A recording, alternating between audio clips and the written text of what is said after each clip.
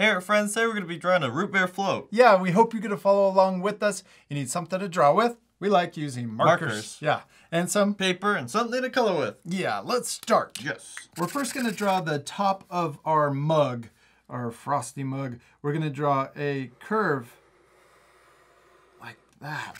So it's kind of a smile line. Yeah. Then we're going to draw, let's first draw the whipped cream on top. We're going to draw a bump on the left and then also on the right, curves coming in. This is going to look a lot like our vanilla ice cream cone that we just did. Then we're going to draw another curve on the left and another one on the right. Then let's draw another curve that comes up a little higher on the left. And then we're going to draw an S curve to connect to the other side. So we're going to curve one direction like this. And then we're going to curve back the other direction and connect. Yeah, we could also draw, let's draw little curves right here on the side. And we can also draw, let's draw curves over here on the other side too. There's our whipped cream. Cool. Now let's draw the mug. We're going to draw a curve that comes out of the whipped cream like this on both sides. So this is the lip of our mug. Then we're going to draw straight lines. We're going to curve in the corner and then we're going to draw a straight line coming down. Oh, now I need a root beer float. And we want both sides to match, come down to the same length. Then we're going to connect the bottom. We're going to draw a curve that comes like this over to the other side and connect up. And see how this curve down here matches the curve up at the top. Next, we're going to draw the inside of our frosty mug. The glass on a root beer float, a classic root beer float, is really thick because they put it in the freezer first to make it really cold. Yeah, really cold. So we're going to start over here and we're going to trace around. We're going to start on the side. We're going to trace around. And then down at the bottom, we're going to curve around just like we did at the very bottom. And we're going to come back up on the right side. Nice. Now up here at the top, we're going to also draw a line that comes across for the top of our mug. All right, now we need to draw the ice cream. We're going to draw a bumpy line. We're going to come down like this, all the way across to the other side.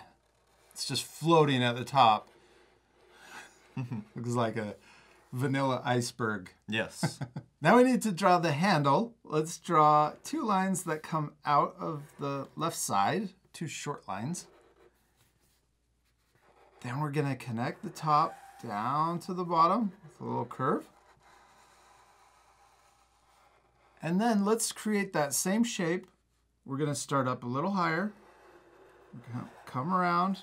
So we got a thick handle coming out of our side of our mug. All right, now we need to draw the straw. Let's draw two diagonal lines coming out of our whipped cream or the ice cream. And then we can connect the top with a curve to make it look 3D. All right, Jack, what is our root beer float missing? Funny face. Yeah, we always got to add funny faces to our food. Okay, let's fast forward this part so that we can do different funny faces. You guys at home can pause the video right now and add your own funny face. You ready to fast forward? Yes. All right, okay.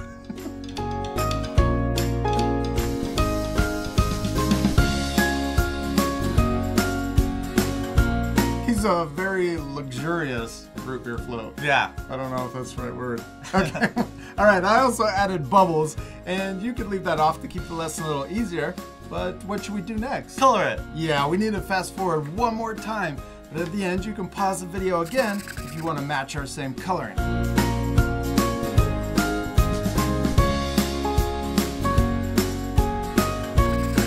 Check 5. Do you think it looks tastier colored in? Yes, for sure. I think so too. I hope our art friends are gonna color their drawings also. We use markers, but you can use whatever you have at home. Yeah, you could use crayons or even colored pencils. We hope you had a lot of fun drawing your root beer float. Yeah, we do. We hope you had a lot of fun, and we hope you have fun changing your drawings to look different. You could add more things in the background or even sprinkles on the top. Yeah. I'll see you later, art friends. Goodbye. Hey parents and teachers, take a photo of your child's finished artwork and post it on Facebook or Instagram. Also be sure to tag us in it at Art for Kids Hub. Did you know that we also have a website? You can find it at artforkidshub.com. It has more lessons and information about art supplies we love to use. You can also visit artforkidshub.tv to learn more about our awesome Art Hub membership. The membership includes exclusive lessons and our own apps, so your child can learn art in a focused, distraction-free environment.